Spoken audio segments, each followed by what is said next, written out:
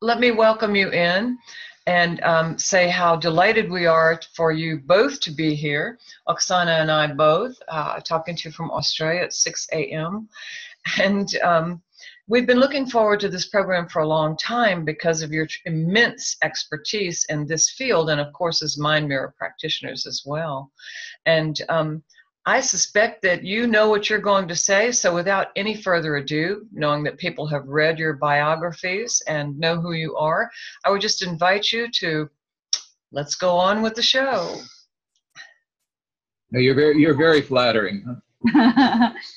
So I want to just say that as a naturopathic doctor for the last 40 plus years, I've always been on the cutting edge of watching for holistic approaches to any neurodevelopmental or health efficiency, whatever it can possibly be, because I have a lot of interest in balancing neurochemistry and helping people with issues that I see as my patients come to me with a lot of different anxiety or depression or fatigue or lethargy, or ways that I can tell that they're not having hi Tamara, that they're not getting the things addressed from their other health professionals in the way that I can see the holistic approach. And so when I've been on that quest for finding ways to help patients, and I've had over 100,000 patients in my career, is I always look for something that works quickly, that's a tool, that's more of a learning process that people can take home, a tool to help themselves, and something that makes a difference quickly as possible, so that as a person is lying on my treatment table and they're starting to have major symptoms, whether it be physical or mental or emotional, I can do something with them that immediately gives them some relief. And EFT is one that the emotional freedom techniques and all of the cousins, if you want, well, the different energy psychology techniques are the ones that I found really work. Now, I've been involved in those energy techniques for about 22 years. First found out about emotional freedom techniques, the Gary Craig version, 21 years ago. And then Gary has been involved in it for about 17 years.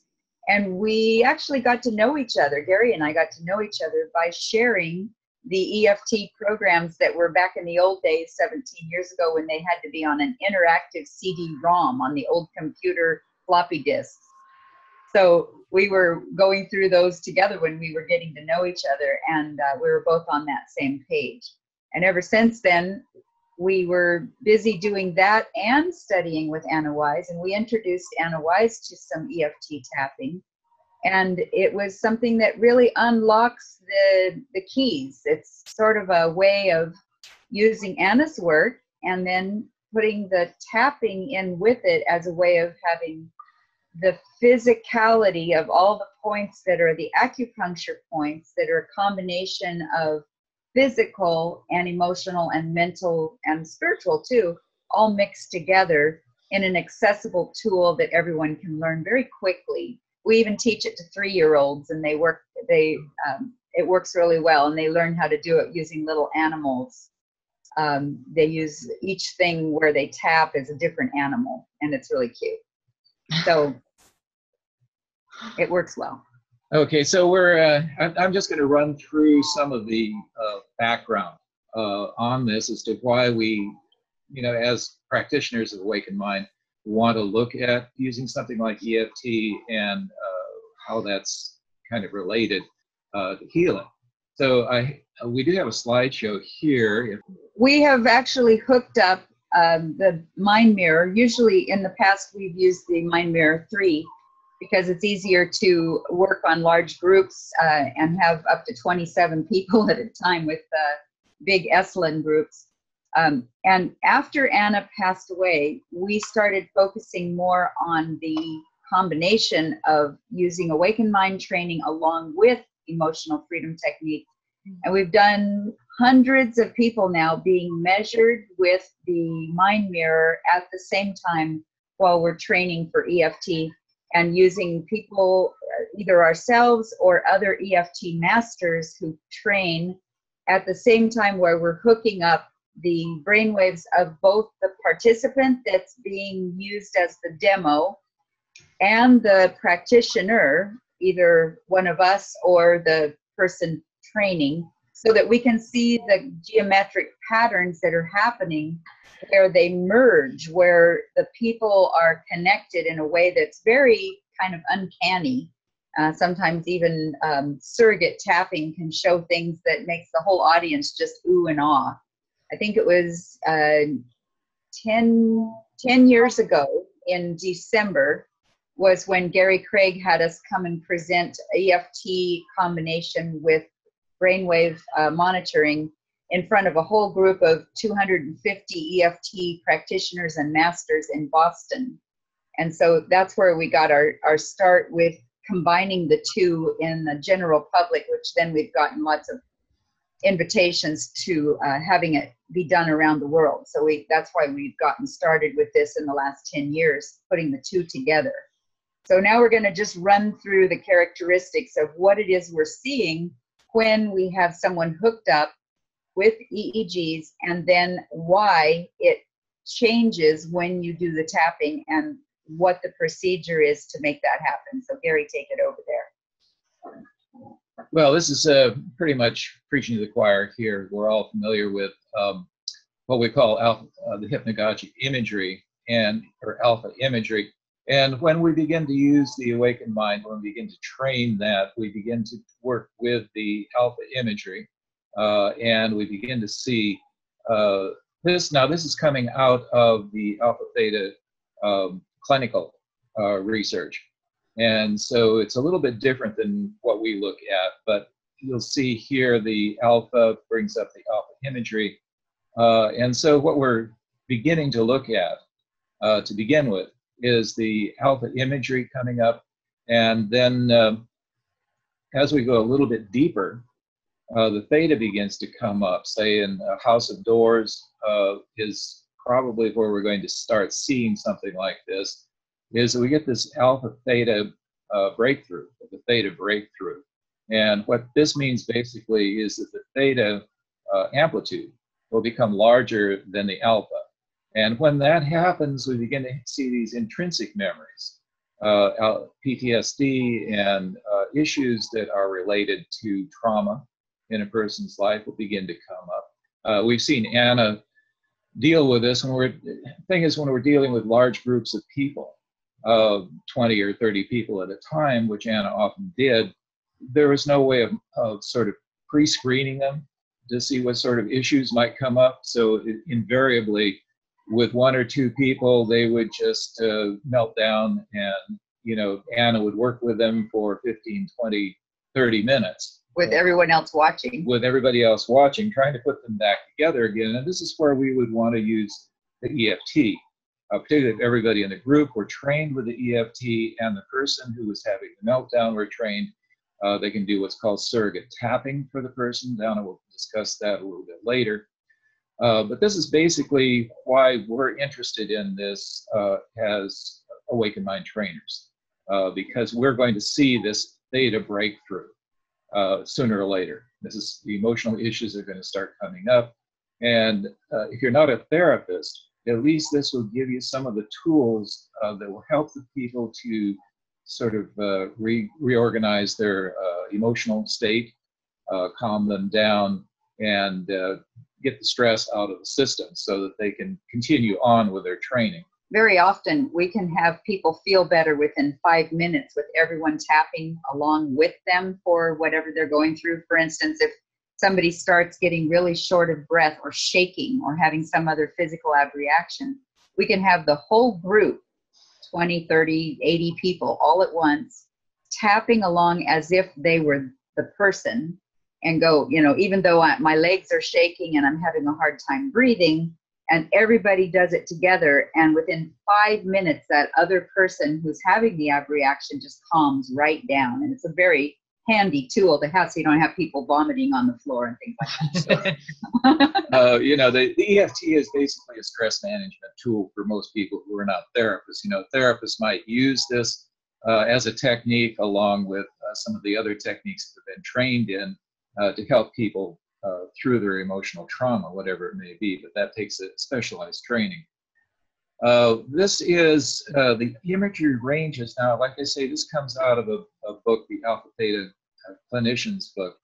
And this is the compilation of several hundred sessions. And we can see the amplitudes, the mean amplitudes.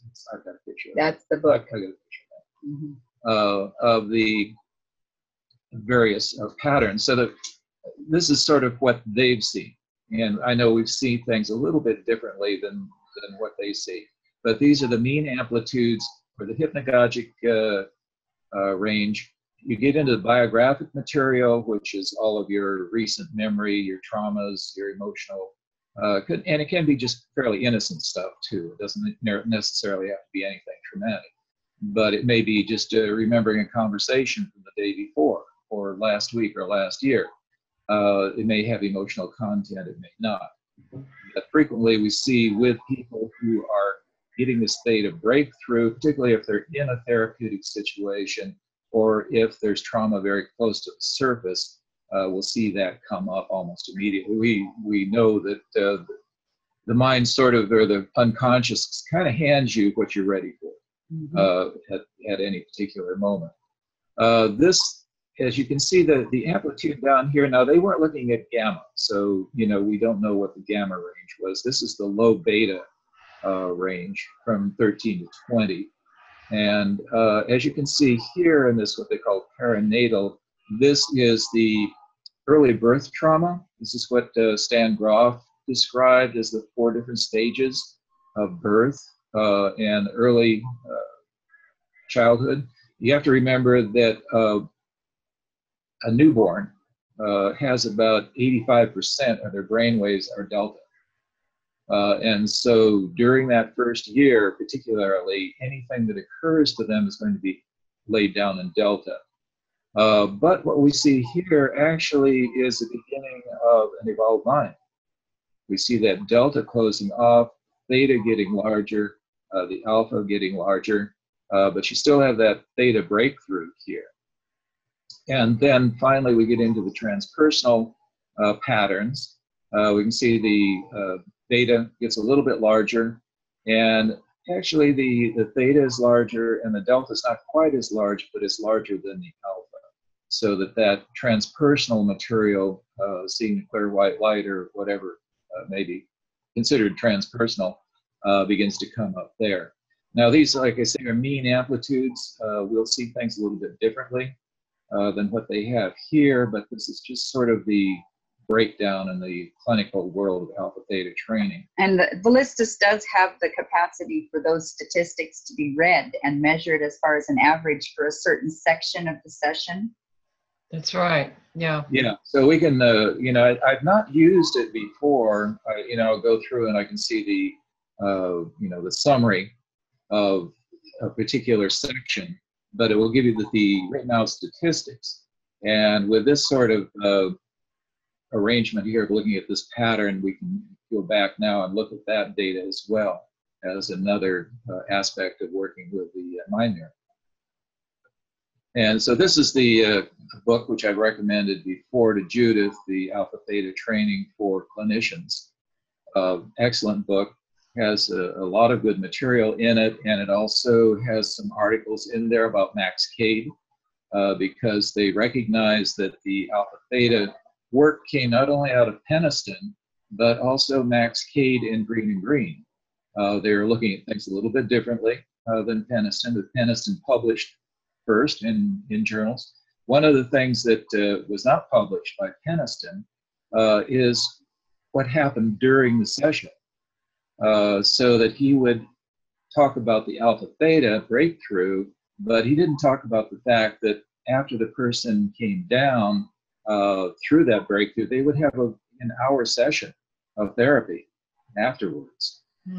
So, he's working with them clinically as well. So it wasn't just that they had this material coming up and then they were recovered somehow magically from whatever was going on.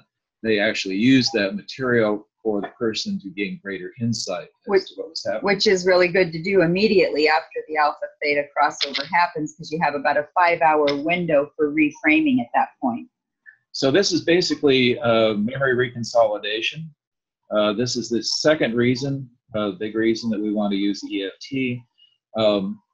Now, I'm not familiar, I don't know how familiar everybody is with memory reconsolidation. It used to be believed from Freud up until practically the beginning of the century that all of these intrinsic traumatic memories that were laid down, particularly in early childhood, were just there forever.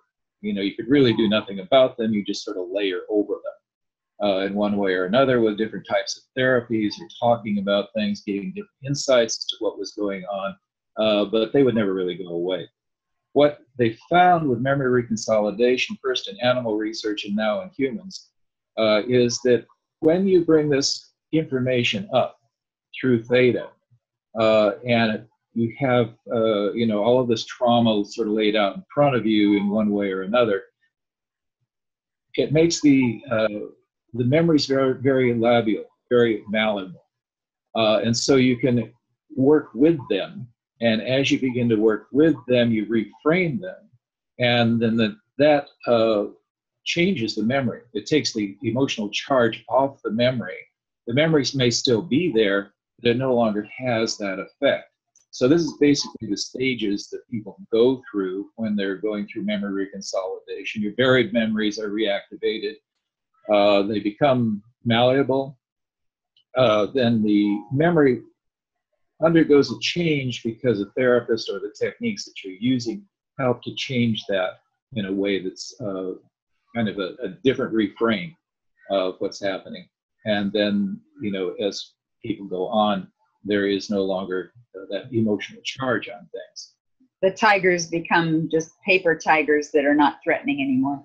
Yeah, so here we have, you know, just an outline of how EFT helps with that. And first of all, you're doing the alpha theta relaxation. You bring the alpha theta crossover. I say ACEs, that's adult childhood experience, adverse childhood experiences that adults still have that are sort of contributing to their issues, whatever they may be.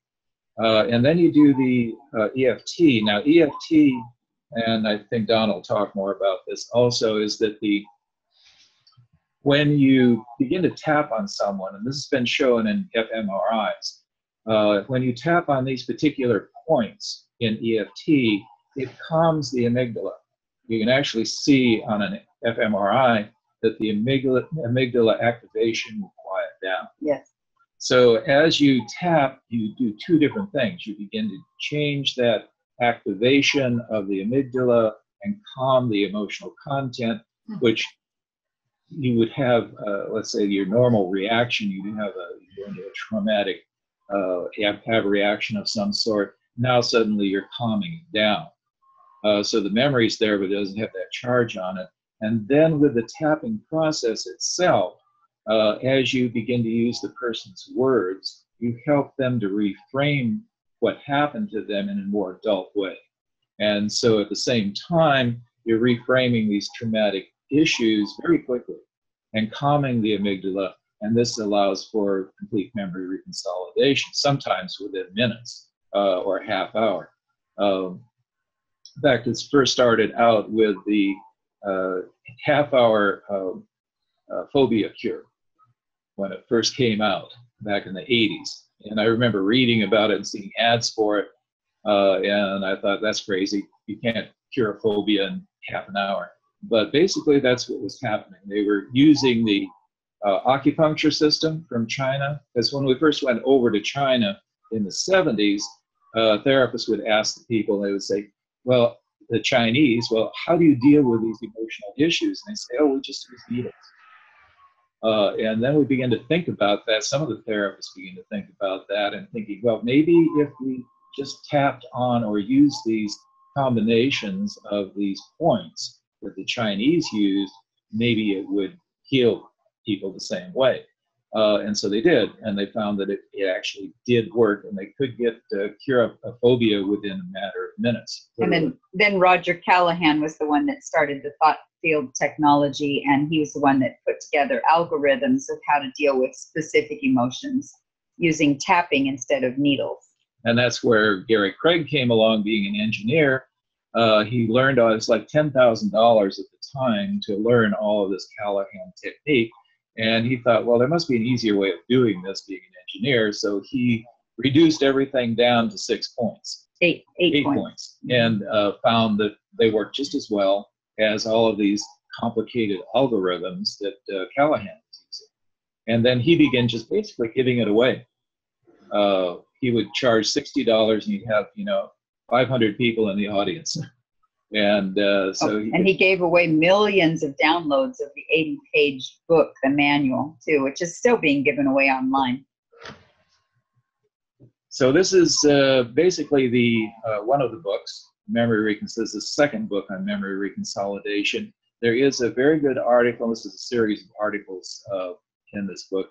A very good article by David Feinstein, who is one of the founders of energy psychology. His wife is Donna Eden. Donna Eden, exactly.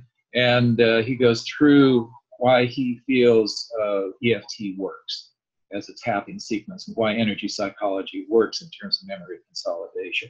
So I've just given you kind of a thumbnail sketch of what he has to say in there. This is the first book that came out on memory reconsolidation, Unlocking the Emotional Brain. I would recommend anyone who's interested in therapy that this is probably the most important psychological insight, therapeutic insight that we've had in the last 100 years. Bruce Ecker. So here we are. Here are the tapping points. This is how you begin to learn how to tap, and Donna will take it from here. So this is what they call the basic recipe. Very, very basic. There are other parts that you can add to this that add a little bit more tool to it, but this is the one you can teach any 3-year-old. And you can even leave out the finger points. You can just use the one that's on the side of the hand right here, where they call it the karate chop. KC for short means karate chop here. And what they do with children is they say, if you go to karate class and you're breaking a board with your hand like this, you're breaking through whatever's bothering you by going, hi-ya, like that. So you don't have to do it very hard. You just tap it gently there. And what that means when you're tapping here is it's bringing the issue up to the forefront of your mind. It's like setting it up where your computer screen now shows what it is you're working on when you tap here.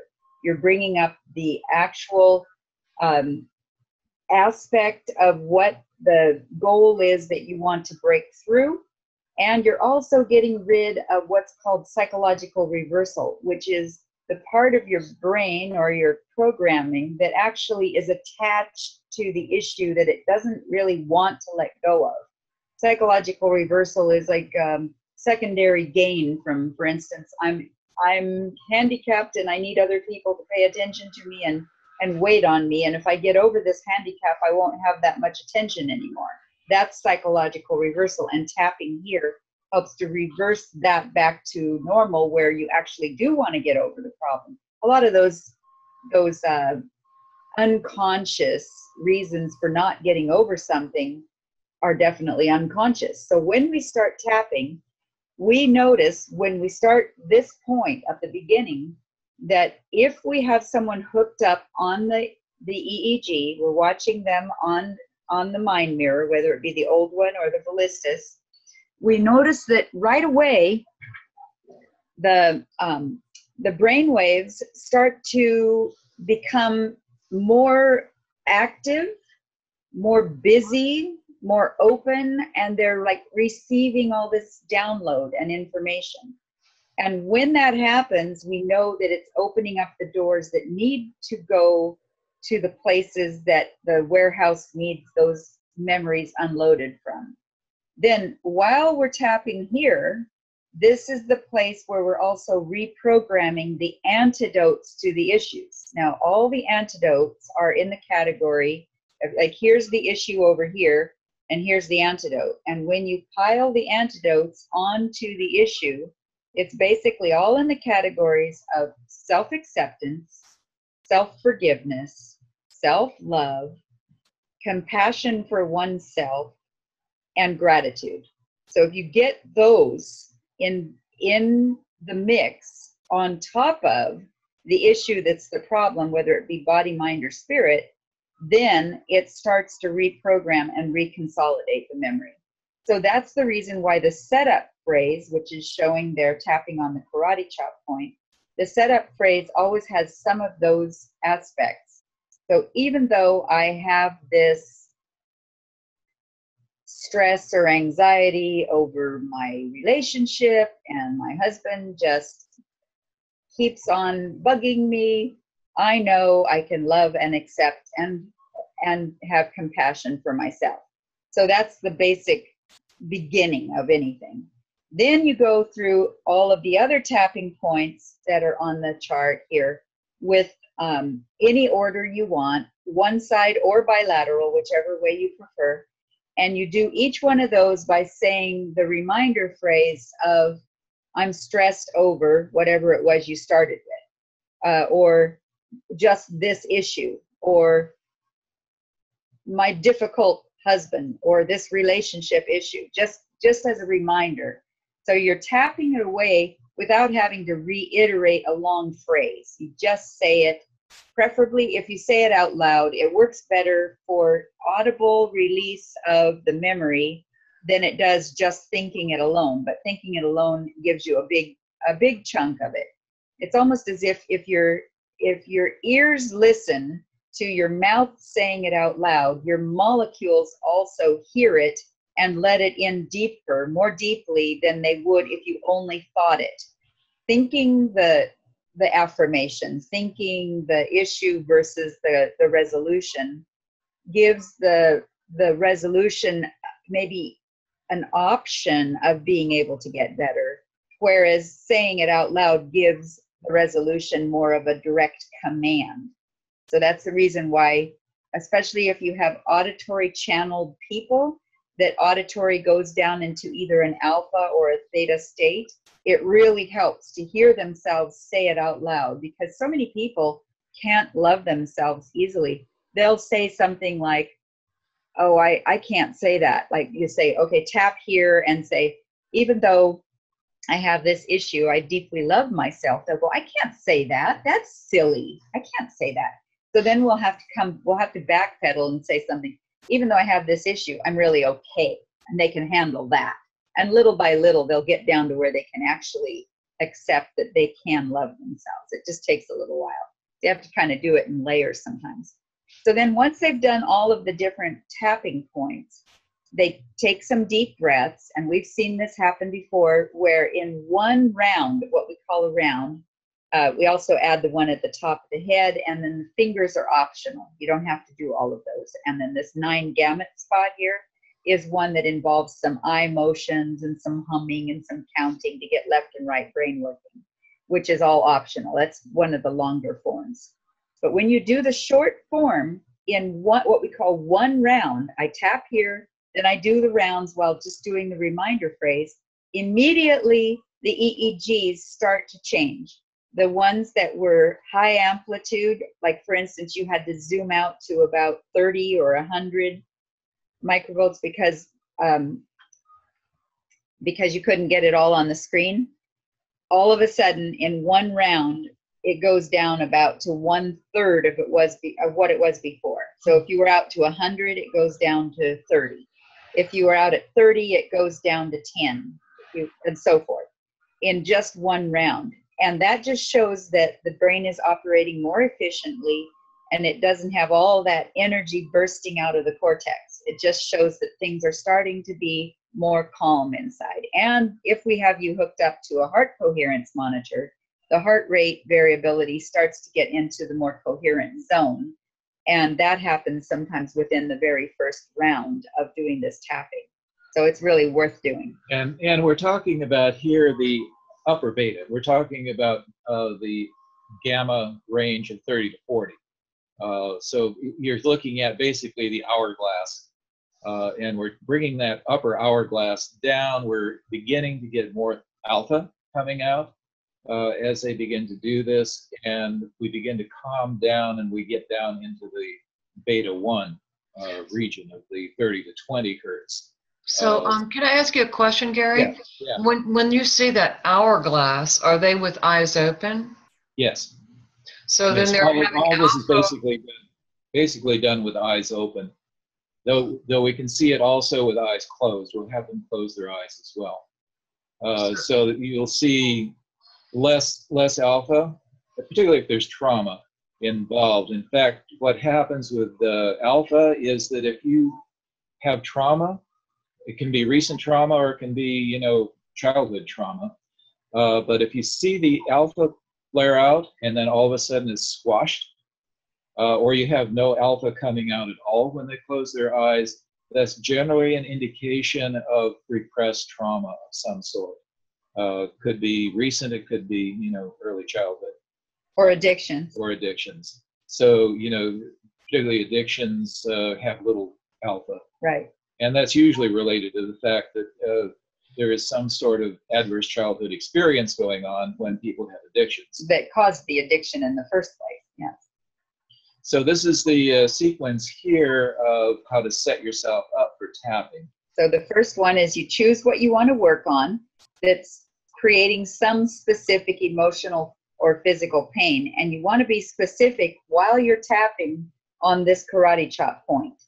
And that is, instead of Googling abandonment on Google and getting millions and millions of hits, you say, the time when my mother kicked me out of the car and left me beside the road and drove away when I was 6 years old because she wanted me to stop being a brat in the back seat. And then, of course, she did come back to get me, but that was a very traumatic abandonment issue. Be really specific about when it happened and what the story was. Kind of set up the movie, a tiny little movie of that 5 minutes that I could no longer see my mother's car because she pretended to leave me behind was the trauma. So go back to that specific memory and then find out what that intensity was when you remember it. So it can be possibly on a scale of 1 to 10, what intensity does that feel right now, 70 years later? So if they say, oh, that's still a 9 or a 10 or it's a 13, just to be exaggerated, yeah, then you know where you started from. Then you start tapping on the setup phrase, which is, even though my mother left me and I was abandoned, I deeply accept myself and I love myself and I can forgive myself in the whole situation for what happened. And say it 3 times through while you're tapping on the karate chop point, and then tap gently through the sequence of the tapping point, saying the reminder phrase. Yeah, I got left behind. I was left behind. And go through the reminder phrase. Do it once or twice and stay tuned into the memory around the energy of the pain.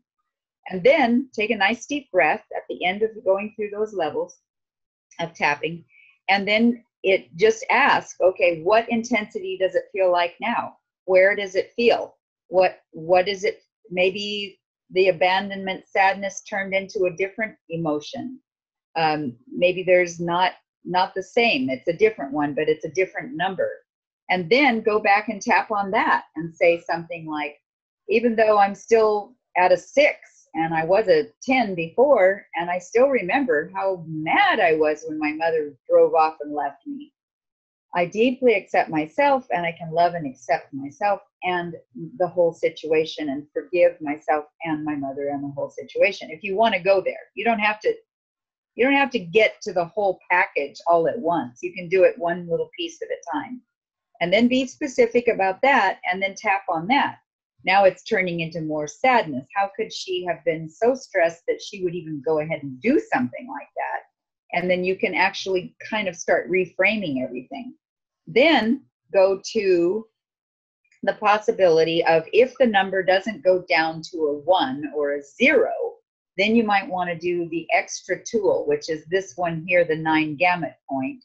And while you're tapping on that, you add a few different components. So one of the things is you open your eyes, you close your eyes, you keep tapping here the whole time. Then you look down to the right, down to the left, make your eyes go around in a big circle clockwise, then go around the big circle counterclockwise. Try to remember how to remember to breathe slowly and deeply, kind of the heart math kind of coherence type breathing at the same time. Hum a little tune, and then count to 5. 1, 2, 3, 4, 5, and then hum another tune, and then just be done, and then check in and see how you feel. And that adds another layer of resolution to lowering the intensity when the intensity won't go down fast enough by itself. And that's basically it. That's all there is to it. A lot of the techniques in EFT come out of NLP, neuro-linguistic programming. So some of the techniques, what they call the tearless trauma technique, would have you go through a traumatic memory a little piece at a time. Rather than being flooded with the entire memory, you would start out and say, okay, it's a 9, but okay, I just want you to go to 5. I just want you, don't go over 5 on your scale here. And then when people start getting up to 5, you stop them, you have them back up, you work with just that little piece until they've got that down to 1 or 0, and then you go to the next little piece of the memory. Gary Craig was the one who started doing it with NLP because he's an NLP master, and he would do things called the movie technique, where he'd say, let's just cut out the whole movie except for that one moment right there where you can see the part that only takes you up to a 5. So it was just minimizing just the little snippet of the movie, not the whole childhood, just not even the whole scene, just one little piece of it. And then let's take that far away up onto this big movie screen on the horizon where you can be far enough back from it that it doesn't affect you that much. Something like that, like NLP would do. So if you see someone does a theta crossover and they're suddenly flooded with a lot of emotion, you have them back up. Okay, let's go back to the very beginning. What can you actually talk about right now? What can you look at without being flooded with so much emotion? And just work on that. You may not even be able to get there. You may have to do a more general tapping on what's going on just to calm them down again enough so they can begin to look at what's going on. One of them is just to come to the here and now. Say, okay, we're in this room. We're sitting here at the room in at Esalen. We're looking around. We're seeing the pictures on the walls and the view out the window, and then tapping on that. I know I'm sitting here at Esalen and I'm safe in this group of people who are compassionate. And even though I have these feelings, I know I'm safe and I'm okay. And then tap that one in first before getting to the next layer. And the nice thing about working with groups is that when the group knows how to tap, then they can all tap for the person who may be having this abreaction or emotional issue that's come up. So everybody will tap along with them because everybody may have similar sorts of issues that are sort of underneath the unconscious there that haven't quite come up for them. So they begin to tap on that. And actually what we've seen is that as people tap for someone else, and actually we've seen this on stage with Gary Craig, he had an audience of 100 people or something, 200, yeah, quite a large audience. And the fellow that was had issues with his daughter, and we won't go into all the details, but he had some problems. And he didn't tap at all. And yet we could see his heart come into coherence almost immediately. And we could see the brain waves begin to calm down as everybody in the audience tapped for him. And that was the brand new surrogate tapping that Gary Craig started back in July of 2007. And he had a mere 10 people join him up at his location in Northern California at someone's living room. And I got to be one of the 10. And we were all practitioners or certified in EFT or masters of some sort in EFT. And he trusted us to be able to do things in a way that would be a good experiment. So we all went together and we had every person, all 10 of us, got a chance to have surrogate tapping done for us, including Gary Craig himself. And he would have each one of us go out of the room and actually take a little walk while we tapped for whatever the issue was. One of them was just not being able to bend the knee as far as he wanted to. And then when he came back from having the surrogate people say, okay, even though I am so-and-so and my knee won't bend, I deeply, completely accept myself, and tapping as if we were them, starting from ourselves. Then within 15 minutes, the person would come back in the house, and then we'd check their knee, and it bent, you know, like twice as much as before. And so this went on all day long. It was an all-day experience. At lunch break, I said to Gary Craig, I had not met him in person before, so this is my first meeting with him in 2007. And so I said, well, I have this little machine out in the trunk of the car that would actually show the brainwaves changing as we're tapping. Would you be interested in seeing that? During lunch break, he said, yes, of course. He's an engineer. He wants to see everything. So after lunch, we brought it inside and hooked up one of the next demonstrators. I said, well, in this case, she can't go for a walk outside, so we'll have to do it right here, but we'll still do the surrogate tapping. And so we'll all be present, but she'll just sit there with the EEG monitor on her head, and then we'll tap for her. Well, within the first round of tapping, the memory she had as a child, as a teenager, watching her own father be shot and killed by the SWAT team who showed up at their house when he was having a violent alcoholic episode of brandishing a weapon around. And it turned out later the weapon wasn't even loaded, but the police didn't know that. And they shot him and killed him right before her very eyes as a teenager, 17. And she was in her 50s and still carrying that horrible pain and memory of losing her father in such a violent way. And in one round of surrogate tapping, the first thing that happened was this huge amplitude of really extreme busy brain waves that were so far out, it was hard to get them zoomed out enough on the old Mind Mirror 3 to even see it on the screen. Within one round, it came down to about a 10. And then we did some more tapping. And then Gary Craig was sitting right beside me, and I had my little pointer, and I said, okay, see right there? There's the theta. There's another aspect coming up. Okay, see right there? There's the alpha. That's the alpha bridge. It's making sense between the conscious and the subconscious. Oh, see right there? That's delta. Look at, there's the delta. It's coming out. That's from the really deep unconscious memories. And I just kept on whispering to him as she was going through her process, which took about a half an hour was all. We tapped with her on every aspect of every part of that memory that she'd been holding her whole life. Within that half an hour, she got down to basically a 0 on her intensity score. And the brain waves were absolutely in a bliss ball of awakened mind and evolved mind pattern without doing any meditation or any Anawise exercise, any kind of hypnagogic state or anything. All it was the tapping alone. And she went straight to a beautiful awakened mind and evolved mind back and forth intermittently. And so when she was all done and she was smiling and happy and released and ready to go on with her life, we took the brainwave machine, you know, we shut it down and unhooked her. And Gary Craig looked over at me and grabbed my shoulder and he said, I love you and I love your machine. So, he said, could you wear little white coats and your husband and you and do this as scientists up on the stage with little lab coats on, and we hook up demonstrations and show it on a great big projector screen and show it to the whole audience of all the EFT masters.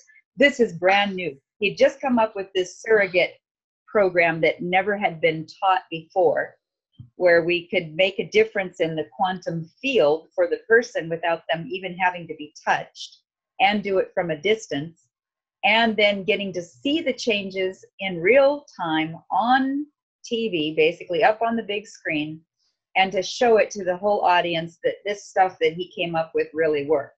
So he was all excited about having proven that surrogate tapping worked, and at the same time being able to show it to the audience. So that's how we ended up doing horses afterwards, was a surrogate horse tapping. Right. So now we have a series of pictures of photos, you know, an iPhone of something we did, how many years ago was that? Oh, it's about 8 years ago. 8 years ago, something like that. And the problem is that all of the work that we did, the early work on EFT, we did on the old Mind Mirror 3. So we had to draw everything.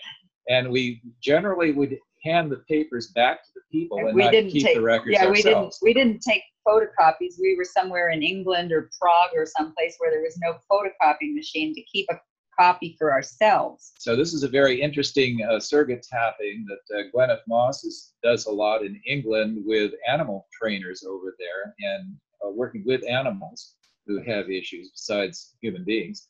So this is actually a hand-drawn pattern of the horse trainer when she was just being herself. And you can see that, you know, there was a little bit of beta up there, but she had a really nice awakened mind.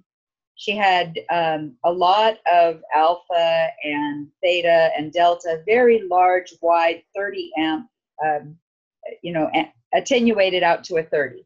So you could see that she had a very nice, consistent hemispheric balance and pattern. So that was without thinking about this horse named Barney, who was having a problem with bullying. He would use his nose and whack his trainer right in the belly and almost knock her over. He would resist any kind of guidance with his bridle and halter. He wouldn't go the direction he was trying to go. And he was a great big horse, the kind that, like a Clydesdale. So then we hooked up Gwyneth and the trainer named Heather. And Gwyneth was the trainer, the EFT master. And this was her pattern with all of that 100, way out at 100, when he was saying he didn't like that bridle in his mouth because it tasted horrible.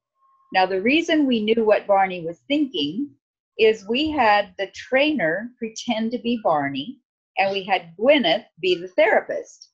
So we had two mind mirrors going at once, one on Heather, the trainer, being Barney, one on Gwyneth being the trainer, being the therapist for Barney. And everybody in the audience, or about 80 people, were all tapping along together, helping Barney and helping the trainer to get through to Barney's problems. So then right here is Barney the horse. The trainer, this was Heather, the trainer, who was hooked up.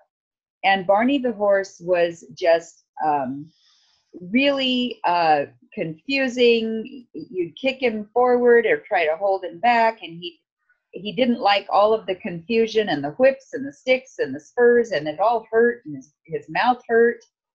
And he was confused and erratic, and it was all over the map. But what was mostly very unusual was that everything in Heather, who you saw what Heather looked like before she was being Barney, went down to this huge delta and not very much beta, as you can see where it says feeling the pull. I want to wrench my head down and get rid of this bridle, and I want to just gallop away and be free. And this brainwave went clear down to 100. Here it is right here, the one that says 100. Run away, thinking, shut off, no thoughts, shut off brain, feeling hot and panicky.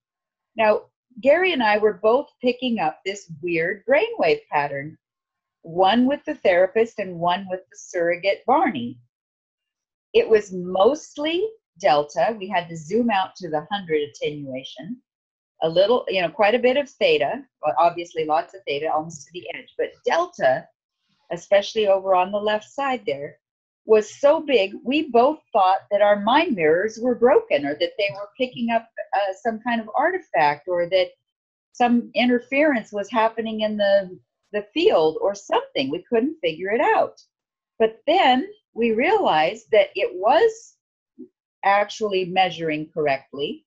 And what was happening is that both of the women hooked up had turned into horse brainwaves, because Anna herself showed us that horses mainly are in delta and theta when she hooked up the horses back in the day. Yeah, we didn't realize that that we weren't having issues until we compared notes. And then it was this. We were both getting this. I actually left my post and walked over to see what Gary's machine was doing on the other person. And I said, yours is doing the same thing. And they were both getting all this huge delta. And then at the end, finally, after tapping on Barney, and he went back to his inner child, and he was in the pasture with his mother, and he had some trauma, and it all got tapped out. It took about a half an hour. And then at the very end, this is Heather's brainwave showing that Barney was it was down to a 30 rather than 100. And he had more alpha there and a little bit more balance. And then she was channeling him because she was a horse whisperer, and she could channel what he was thinking. And so she said that at the end, when he got to be cheerful, and then he just kind of gloated to himself. He says, I finally got them trained. In other words, his master was being trained by him. And his owner was named Lindsay. And Lindsay is actually kind of nice. And I am a little bit sorry now for how I've been acting. So then the next day, Heather came back again to the class. It was a weekend class. And she said she'd gone out to do a training session with Barney, and he was completely calm. He didn't do any kind of defensive action. He didn't try to bump her or do anything to try to fight the bit. And then we checked in about a year later, and Barney was a changed and transformed horse just from 80 people surrogate tapping on him. Wow. And this is how it showed up on the mind mirror. So we know that we actually were watching Barney. So we have also had, we have to end this pretty soon, but we've had a lot of usefulness coming from Donna Markova and her different triggers to states of consciousness. And we want everyone who would like to get this slideshow to have access to this chart.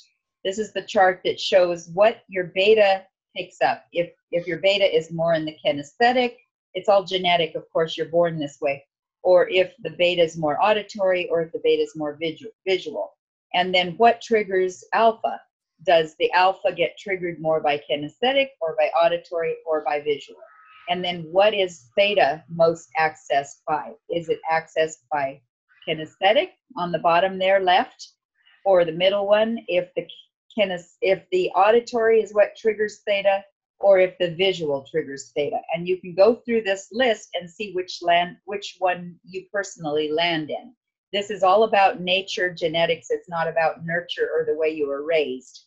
It's just the way you're born, like brown eyes or blue eyes. And it's really useful for training awakened mind, because if we can see that someone just cannot get any alpha bridge when you lead them through a visual meditation exercise, then they're probably like a theta visual. And if that's true, they're going to have everything that's visual kind of get fuzzy and not be able to be seen clearly. So then you have to change your languaging around when you're taking people down through these exercises to be able to get them to trigger which parts are missing. And that's better to be done on a private session than it is in groups. But what we always say in groups when we're training awakened mind training is, in case you can't see this clearly, don't think that you're doing it wrong. You're just stacked that way. And it's genetic. And just imagine the feeling that you would get if you were seeing that. Or imagine what that might sound like. And then see if that takes you where we're taking you, rather than trying to do it the way all people who are stacked with ability to visually access quickly and easily. You don't have to do it their way. Maybe you're just going to smell it, or you're going to taste it. And in that case, it's okay. That's just the way you are. And so we give them permission to do it differently. And so I think that's pretty much it. The only other thing I was going to say as a naturopathic doctor is that if I see that someone doesn't create a lot of alpha, and I see that they possibly have some addictions in their past, or some anxiety or depression, I often go to the training I have with neurochemistry balance, and knowing that they might need more serotonin, or more nutrition that will develop better serotonin, or some herbs. Or for one thing, I send people a link on their emails that gives them the Eric Braverman test for neurotransmitting balance. And I'd be happy to send that link to everyone, and everyone can do it. Because if you do the 8 little sections of the questionnaire, it's just online, and you get the results of that, and you see that your numbers are a bit off, then there's ways of changing that just by lifestyle changes and certain nutrients. So that's always a piece that I like to throw in there when we're teaching workshops, and we're teaching tapping and brainwaves and how to basically own your own body and have a good life, and body, mind, and spirit all working together. There's that nutritional and lifestyle component that needs to be thrown in there. At least that's my belief, because that's what I deal with. Okay. So I think that pretty well covers us. That's pretty much it. If you have any questions, well, at least I think Donna has to run, but I'll stick around to answer any questions you might have. Are you going to lead us through an EFT exercise? Yes, let's do that. Okay. I have time for that. So first of all, just take a big, nice, deep breath, and notice how deep your breath is. Notice if it feels like a percentage of your lungs is maybe not quite as complete as 100% breath would be, and then rate that. So for all of you watching this as a after seminar, you're going to be watching the recording. Just do that right now and rate your amount of breath from 100% down to, you know, whatever level of percentage you think you're breathing. Do you have one, Judith? I think I'm doing 100. Good for you. I'm all the way. Good. How about you, Oksana? I think I'm around 70, 80, not more. Okay, good. Okay. So this is what you would do if you were needing more. Judith, you're good, but you would just do this, Oksana. Just tap right here.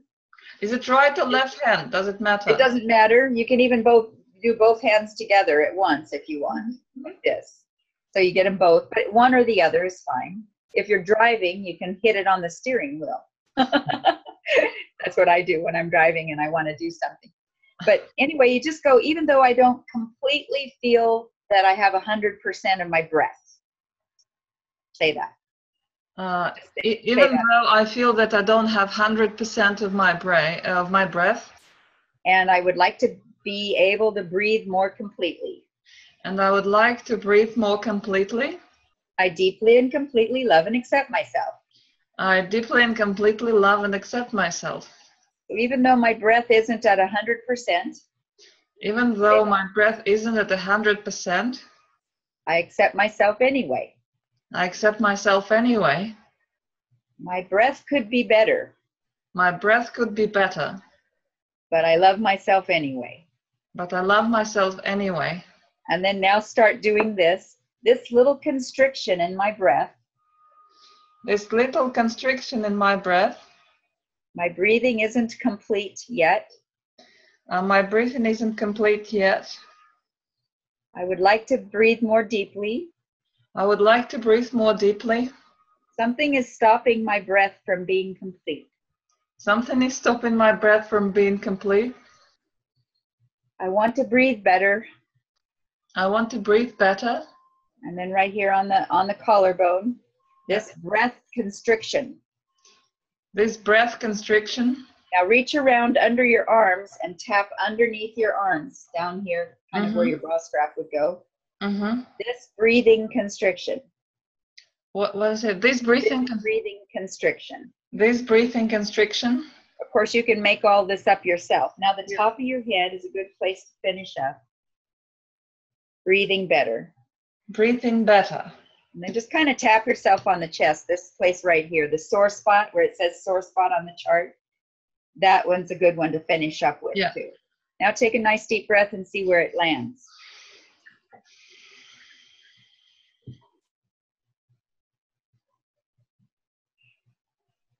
Oh, it does feel much freer. It's surprising. It does feel much like my lungs are bigger and it's freer breathing. I can't explain, but it's. So that little experiment is an easy one to do in a large group audience, because it's very unthreatening. It doesn't bring up any childhood issues or traumas. It's just, oh, well, I could breathe better. And then you get a chance to have a number that you start with the number that you began. And then you get a better number at the end in about 80% of the time. And you have people raise their hand. You say something like, how many people didn't notice any difference whatsoever? And then you'll have those people raise their hand and you go, okay, then that's when we can go through and do something a little deeper, which we then go, even though there might be, tapping again, and some remaining constriction in my breath, that whatever that is that only went from, say, for instance, a person might have started out with only 50 and they only went to 60 and they want to be at 100, then you go, even though there's this remaining constriction and I'd like to be better, I still deeply and completely accept myself. You go through that 3 times, then you do another round, because one round doesn't always do miracles. Mm-hmm. And if you need to do another round, then you go to this 9 gamut spot right here, mm-hmm. and you go, open your eyes, close your eyes, look down to the left, down to the right, keep breathing, go around in a big circle with your eyes open or closed, it doesn't matter. Go around in a big circle the other direction, hum a little tune, like 5 seconds, and count to 5, 1, 2, 3, 4, 5, and then hum a little bit more.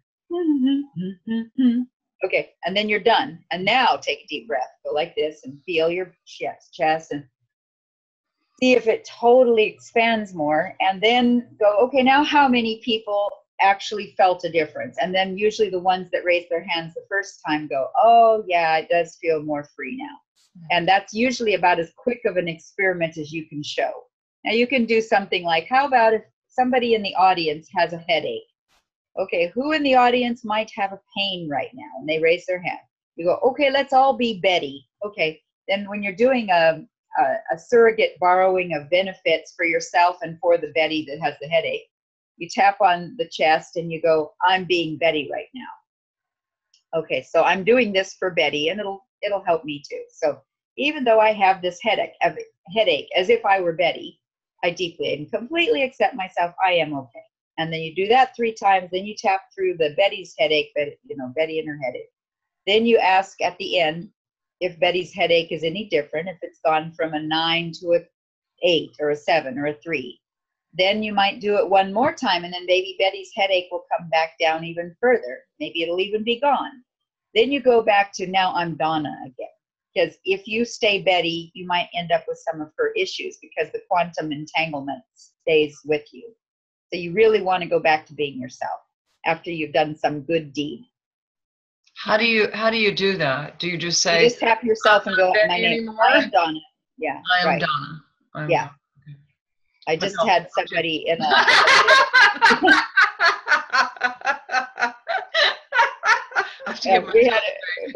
my sister Carol, all 5 of the sisters have been tapping for 20 years or so. And we all got certified in EFT when Gwyneth Moss came over about 7 years ago, and we did it all together in San Francisco. All 5 sisters were at the class. And we just had our own little tribe of sister tappers. And now we all have this place in the town near us here with the 21 acres of a retreat center. And we've already had several EFT trainings there, including one with Gwyneth Moss, who came over and taught with us there for 3 days. And she did quite a bit of, she did family constellation therapies and tapping. We hooked up brainwave monitoring while she was doing it. We had your basic self-compassion like Kristen Neff teaches. We did quite a bit of really interesting different types of new inventions on how to do it with tapping with EFT. And Gwyneth is very innovative that way. So she comes up with all these new ways of doing things, and then she uses us for experiment groups. So we've had a lot of fun with her all over, teaching in England, in Ilkley a few times, and then in the Netherlands and Prague, and we've traveled around with her. And then she's come here to teach with us a few times too over the years. So, and at Esalen too, Esalen Institute. Tapping there at Esalen was a really nice one. I think it was a week long. Anyway, what we have found out through all of these different innovative tactics is that everything seems to work. It's almost like spraying WD-40 into the works.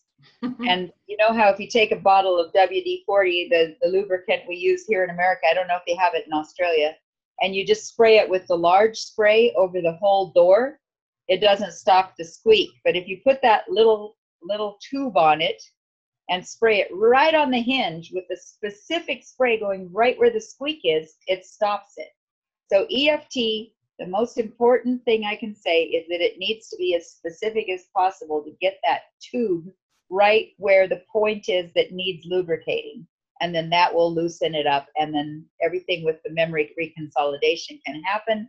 And cool enough that we now know from hundreds of people we've done this to while hooked up to the mind mirror is that we can see it happen in real time. And it changes. Fantastic. Faster than if we had just sat there and done all of the normal awakened mind training. Let me say this real quickly. My own personal experience, the first time I ever had awakened mind training with Anna Wise at Esalen, was that whenever I would do something that was more in the deep theta realm, I would click out. I would not be able to hear it. After the first door down the house of doors, I could not remember anything about what was in that first room or the second room or the west of the hallway.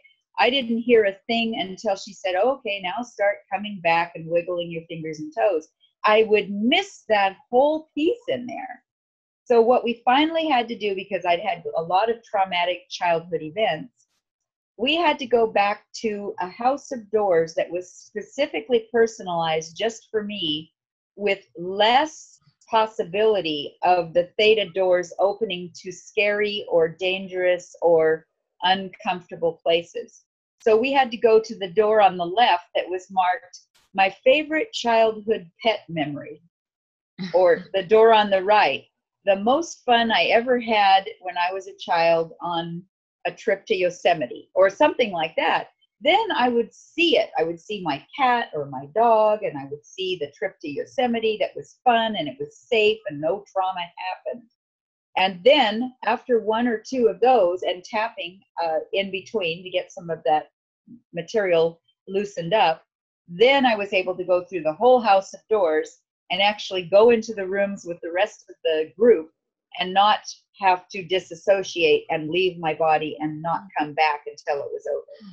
So that's a really useful thing to do. If you happen to have a person you're trying to do awakened mind training and they keep clicking out and they can't stay awake, like Monroe says, you just clicked out.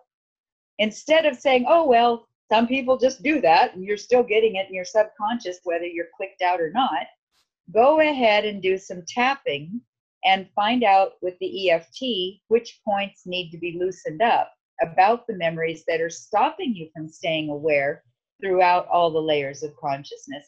And you'll have a better success at getting access to the deeper layers without clicking out.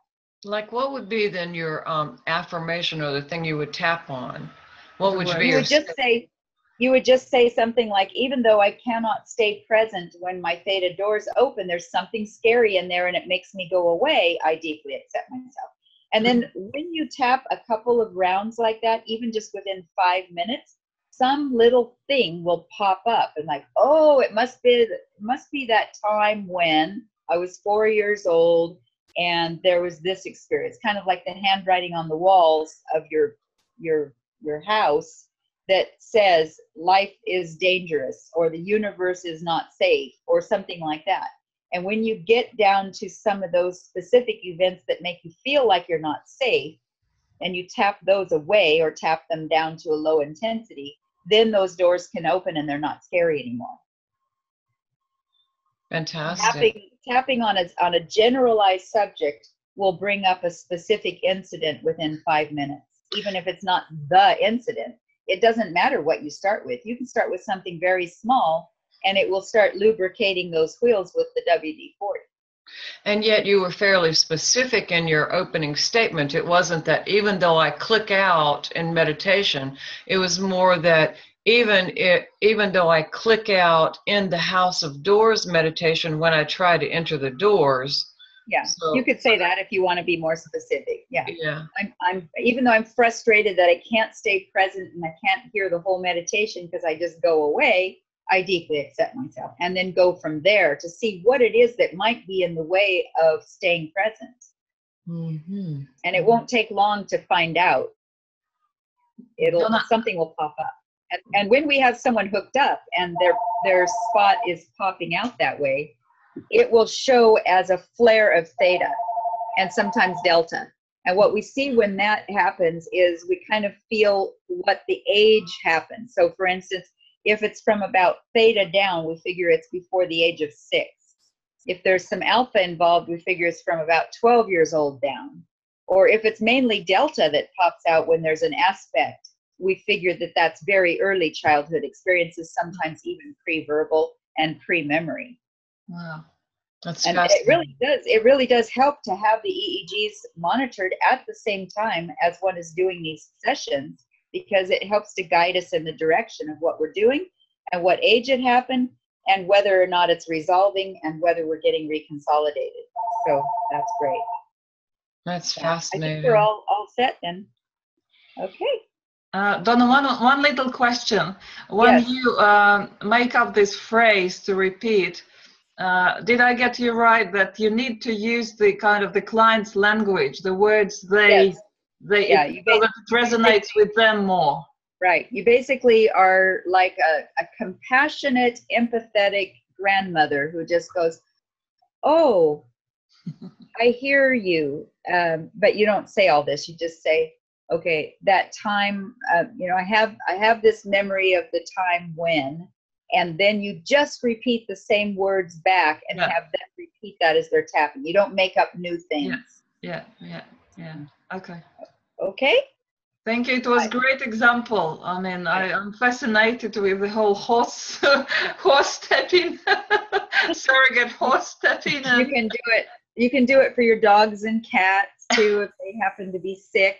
You can just, we had this cat that had a bladder infection, and it couldn't use the litter box, and so we tapped. And her name was Blue, and we tapped. Okay, even though I'm blue and I just can't, my kidneys just don't work, and she was getting old. She was about 20, so she, I'm still a good cat, and everybody loves me, and I'm still a good cat, And then we started tapping as if we were her, and within 5 minutes she was over using the litter box, so it worked.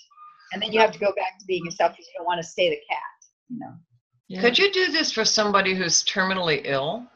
You can. You just tune in to them, empathize with them, feel what they might be feeling, imagine what their needs and feelings are, tap on all of those as if you were them, what they would be saying that you imagine or you channel, and then just tap it down until you feel at peace inside. And if you want, you can even go as far as asking their spirit for permission first before you work with their spirit from a distance like that. And if you get a peaceful feeling about it or an actual yes, then go ahead and do what you want to do surrogately, and send them energy through your own body, being able to feel what is resolving, and then go back to being yourself when you're done. And you can also do this with relationships. If you're having a difficult relationship with someone, rather than pulling them in and tapping on them, you tap on yourself to clear everything that you might be feeling that would be interrupting your relationship with them, and then you can tap surrogately for them as well. And this frequently will clear up relationship issues.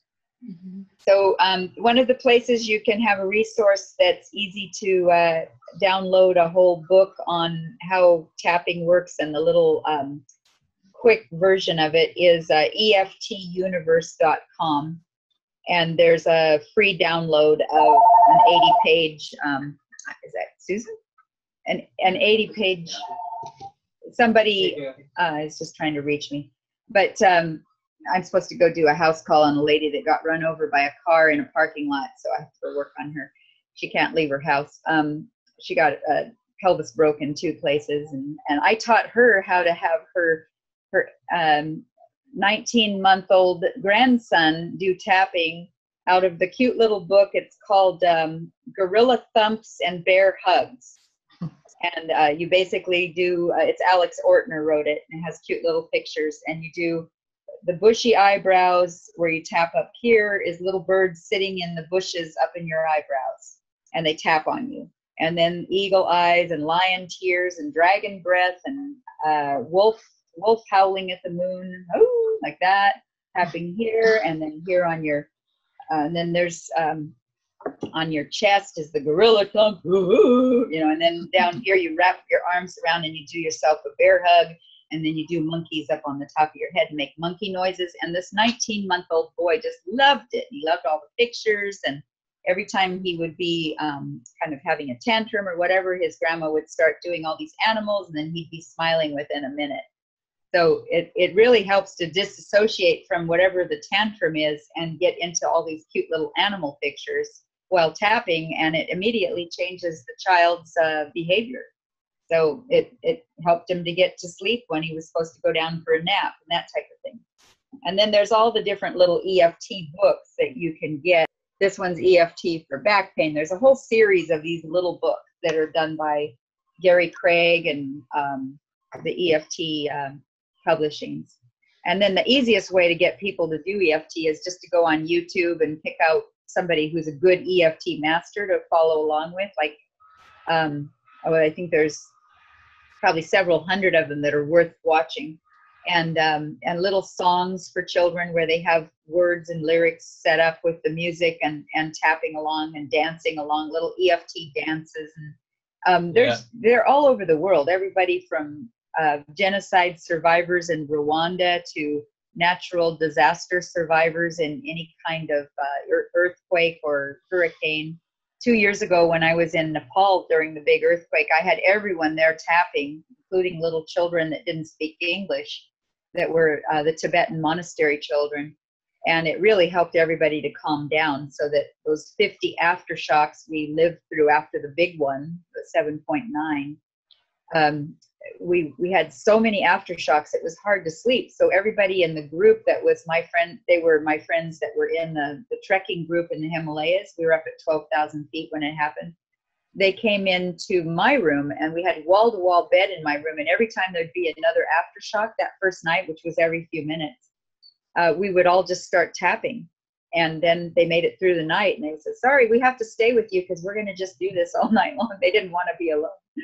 So I was the one that was the most calm, because I was, I come from California. We have earthquakes here, but those people from England and Scotland had never been through them before, and they didn't know how to act. So they just came in my room, and we all did tapping together. And it really helps. I mean, we just use it all the time. We even use it on inanimate objects sometimes, like a truck that won't start or a computer that won't work. And quantum physics, I guess, explains that somehow or other we're affecting the field, and then the truck started. So I don't know if that was true or not, but it worked.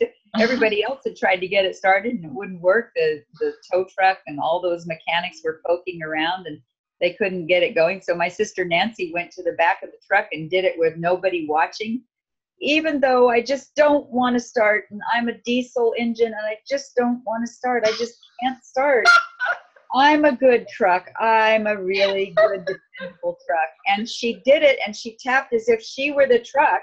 And then she went around front. She says, do you mind if I just try that one more time? She got in, turned the key, it started right up. So I don't know. We don't know the answers. Amazing. Absolutely amazing. Like a miracle. It's like a miracle. Yeah, a lot of times it does seem that way. So I have to go, but blessings, and it's so nice to have this time together, and we look forward to many more fun things we do together, tapping or not.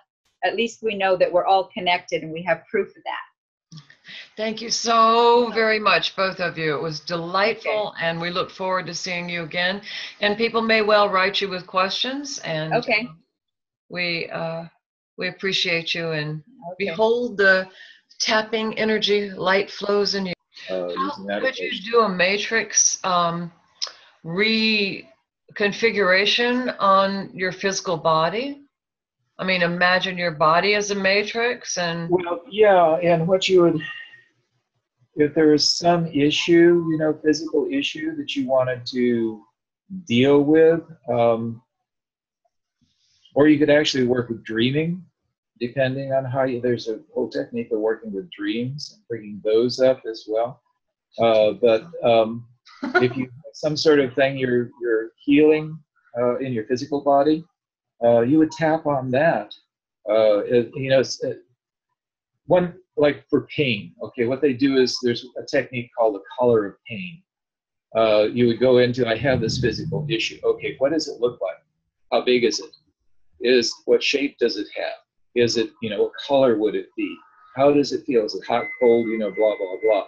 And then you just tap on that. I have this big blob that's all rough and jaggedy and it's like green and, you know, I don't like how it feels because it hurts and so on. And you just tap on that, shrink it down, and that physical issue will frequently just go away. Anyway, it was a pain issue. So that's another way of working with it. Teams, you know, whatever it is that you have a dream that you want to work on. So you can tap on, you know, whatever's in the dream, whatever content in the dream, you know, affects you and you feel like you need to work with that. Some people have used it actually for training lucid dreaming. I've never actually been terribly successful with that approach, but you know, one woman said that she tapped every night when she would go to sleep, that she was going to have a lucid dream and she would be conscious in her dreams, and you know, and I think it took her a month of tapping, and she would tap during the day too whenever she had to think about it, especially when she would go to sleep at night, and eventually she began to have lucid dreams. So that's you know, if I were that dedicated, I probably would do the same thing myself. So far I haven't. You know, this makes me think about that delta you saw on the horse, that high amplitude theta and delta, and those being not only the horse frequencies, but the human bodies or the human psyche's physical frequencies. Right, right. And that makes me think about, you know, the process through which this works. I know, and you explained clearly that it really is the acupuncture meridians.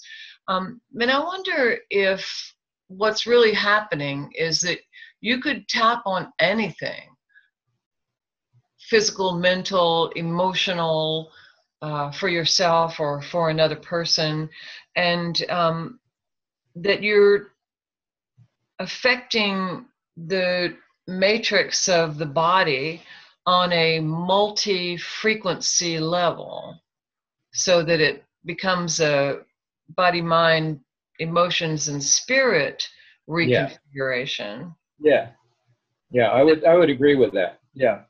And you know, if you wanted to work on integration of, you know, the various levels, I would say just start out with wherever you feel you need some integration, spiritually, mentally, physically, emotionally, and just begin to reintegrate whatever issues come up, you know, and tap on them. Or physicality, even though my left and right brain are hemispherically imbalanced and my gamma is out of control. And Exactly. You know, you know, there's no limit as to what you can try tapping on. It'd be interesting to see how that works out. We'll test some things this week and let you know. Yeah, let us know what if you come up with some new ideas about how to use this with Awakened Mind training. That would be really fascinating.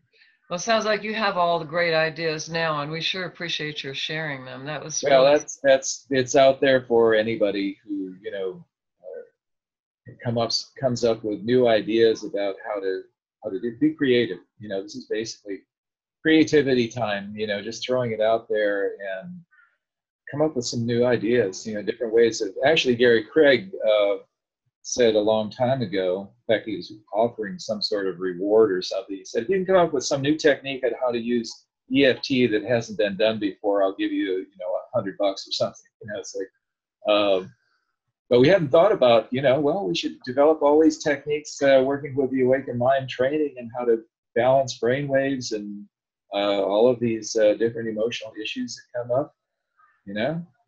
Fantastic. Thank you. Thank you, Okay, Gary. guys. Wonderful stuff. Much appreciated. See you all later.